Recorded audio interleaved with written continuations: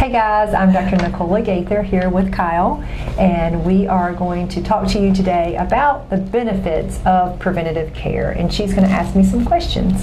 We've talked about what preventive care does for your dog. We're going to get into a few more specifics this time. So what illnesses are staved off by good preventive care for my dog? How much time do we have? There's a lot of things. Oh, well, it depends. Yeah. So one I think about is infectious diseases. So that would be preventative care with vaccinations, certain things that we won't see or would be prevented would be rabies vaccine, parvo vaccine for our dogs are the two big ones that we think about. Also depending on lifestyle, whether that would be influenza. If your pet's around a lot of other dogs, there's other lifestyle vaccines that we would recommend. You would prevent intestinal problems. So if we were talking about proper nutrition, that would prevent a lot of times vomiting and diarrhea, which no one wants to see in their pet or clean up.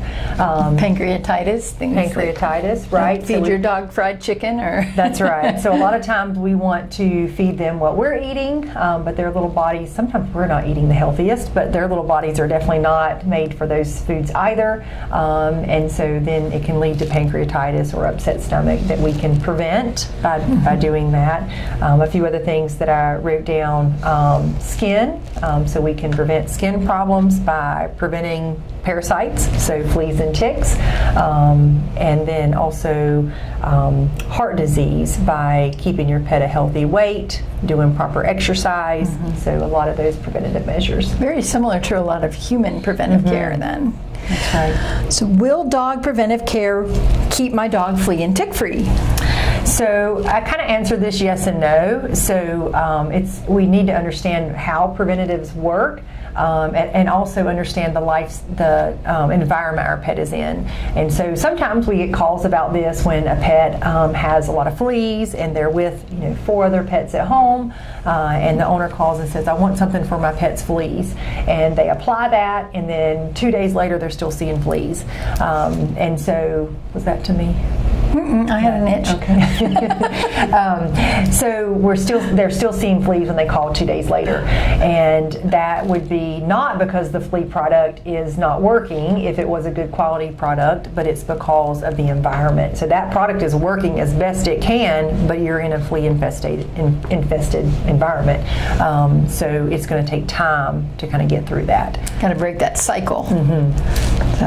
So if you're consistent with a good quality product, yes, but you could still see some fleas and ticks during that time, depending on the situation. I think a lot of people stop preventive when it starts getting cold.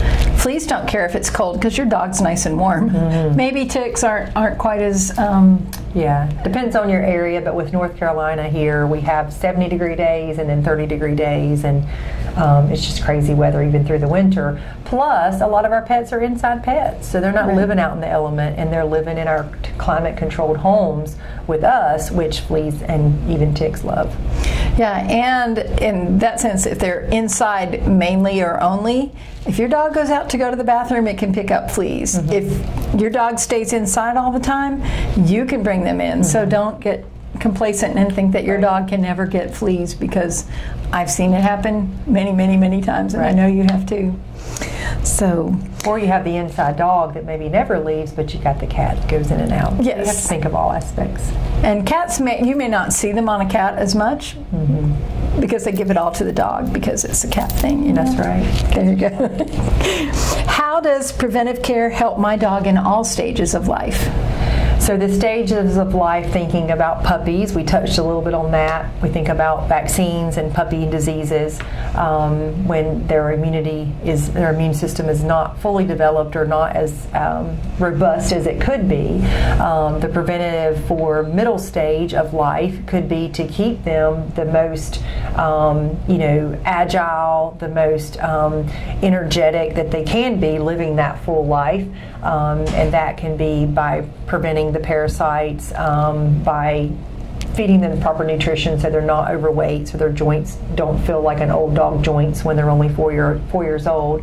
And then later in life, not that old age is a disease, but things tend to hurt a little worse as we get older, and diseases can be more, we can be more susceptible to them as that immune system isn't as robust as we age. So thinking about all those stages. And we talked about in the last video too that prevention is not just medical prevention. Mm-hmm. Prevention for puppies may be crate training your puppy when you're gone so it doesn't eat things that could cause a blockage, or right. And as your pet ages, kind of the two ends of the spectrum, mm-hmm. taking precautions so it doesn't hurt himself. Mm-hmm. You know, raising his food bowl, putting a right. carpet down so they don't slip, and right. giving them a ramp. So there's lots of different aspects of preventive right. control. And then along those lines that we haven't talked about is behavioral. So we, again, talk a lot about client education, and one reason that pets end up at a shelter is because of they're unwanted due to a lot of behavioral issues. And so we talk about that in the puppy stages, but if you come to us with a pet that's on up in years, there's still hope, and there's still things mm-hmm. that we can educate as far as, it may not at that point be preventative, but it may be something we can work on and do the hard work so that we prevent problems later, like having sure. to rehome your pet. Can preventative care save my dog's life?